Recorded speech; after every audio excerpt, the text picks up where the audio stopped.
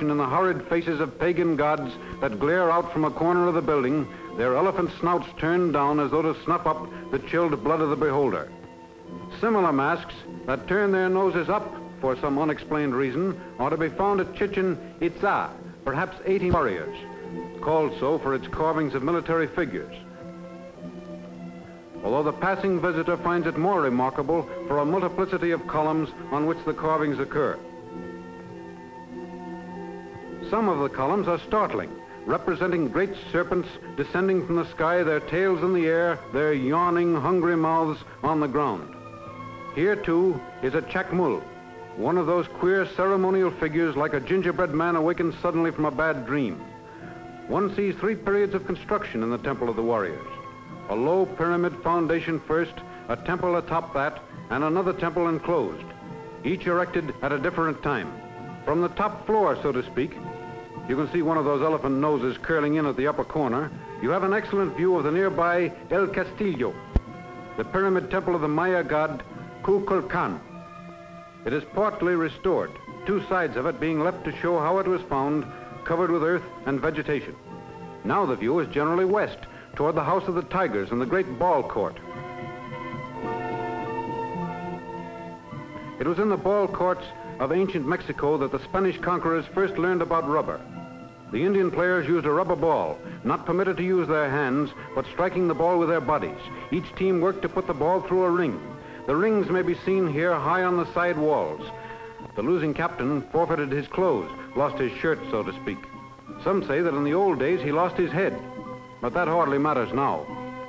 And beside, now you want to know what this is. Well, these interesting sculptures are around the face of a low platform at the side of the ball court. It was an observatory. Great astronomers, those Mayas, knew more about the calendar than Columbus did, and high in mathematics too. They gave us the cipher for our decimal system. We do not know the details. All of that ancient world was cut off when white invaders destroyed the written records. Yet here is a strange fact. The people who made that ancient world and lived in it still live on in our modern world, numbers of them right there in Yucatan. People of 2 worlds. But if they know the secrets of their amazing ancestors, the tantalizing, baffling mysteries of that glittering civilization that grew in Stone Age circumstances, shaped with stone implements, no horses and no knowledge of the principle of the wheel, unknown to the entire Eastern Hemisphere until Columbus and his followers stumbled upon it, if they know the full story of this bygone golden age, these unassuming, silent, peaceful people, they're not telling. Nevertheless, there must be a link. The mark of antiquity is upon these folk. They live in houses that are built essentially in the same pre-Columbian manner. They go to market afoot in the same age-old way to sell goods of simple sorts that probably were commonplace in their public squares 1,000 years ago. 1,000, possibly more.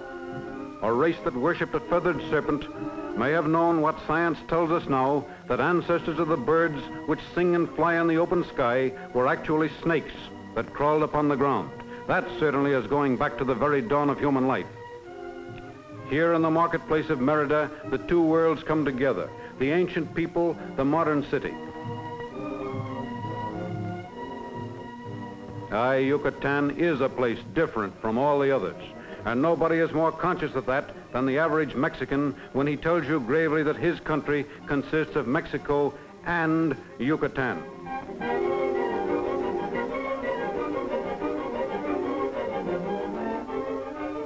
After their centuries of unchanging habits, these living descendants of the mighty Mayas must be amused in their subdued way when some visitor from the north uses the word quaint to describe a given local custom no older than his own gay 90s.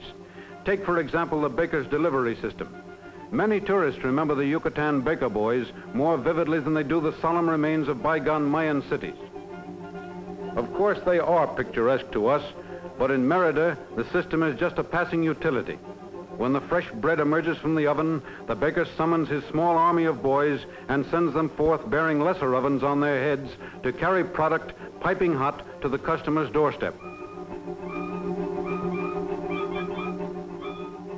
Or an auto-minded tourist may be fascinated by a horse-drawn cab. or by this bolan in the country districts. This is what they used in the older days of the haciendas, the large estates, an elegant carriage then indeed. The fact is that the Yucatecans are not as much interested in transportation as we are. The ancient Mayas established a national habit of walking. You know, they didn't even have horses in Mexico until the Spaniards brought them. But don't think that these people who prefer to walk do not enjoy life.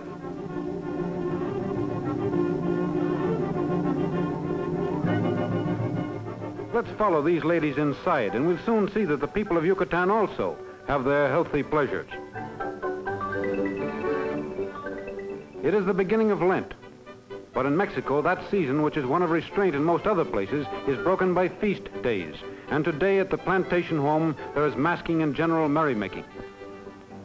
The family and all the neighbors are present, not counting us. Good heavens, maybe this is us. The dance is the bright Khurana, native to Yucatan.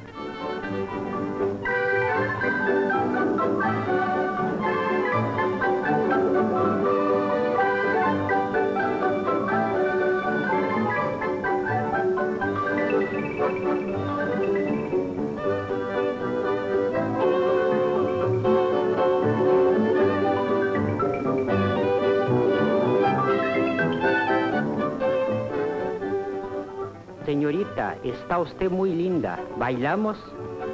And just as any other nice girl in any other language would do, she said, sure I will. So they danced, and by and by they were married and went to live in the big house and... Wait a minute, no, that was somebody else. Anyway, they danced and danced and danced. Pardon me.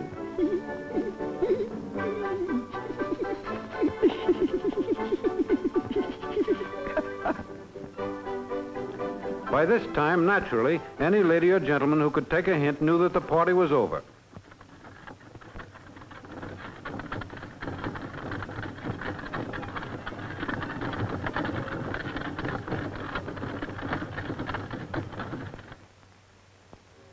Proving, in short, that the people of two worlds, like the people of one world, ourselves, for instance, are fundamentally just regular human beings meeting human situations in human ways.